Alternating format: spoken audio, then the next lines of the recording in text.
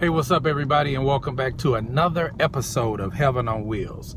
So I want to start off, I've received a lot of questions and comments from family and friends wondering why I'm doing a YouTube channel. Well, the answer quite simply, sometimes God asks us to do things that we really aren't interested in, but it's what he has in mind for us to do, so we do it. I think about the story of Abraham. And it says that God asked Abraham to go to a place that I will send you. Abraham didn't have a GPS.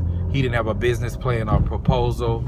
He didn't even have a big fat crib waiting for him when he got there. But it was something that God wanted him to do, and he followed up.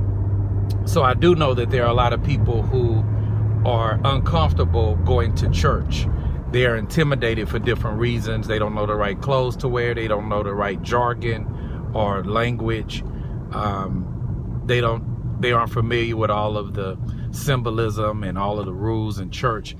So hopefully this channel will reach out to people who are just average everyday people you might see in the mall or Starbucks, or that you might see at the cleaners there at a baseball game or at work. And hopefully we can start a conversation talking about some of the issues that concern people that are interested in God, but they just aren't interested in the whole process of how church runs.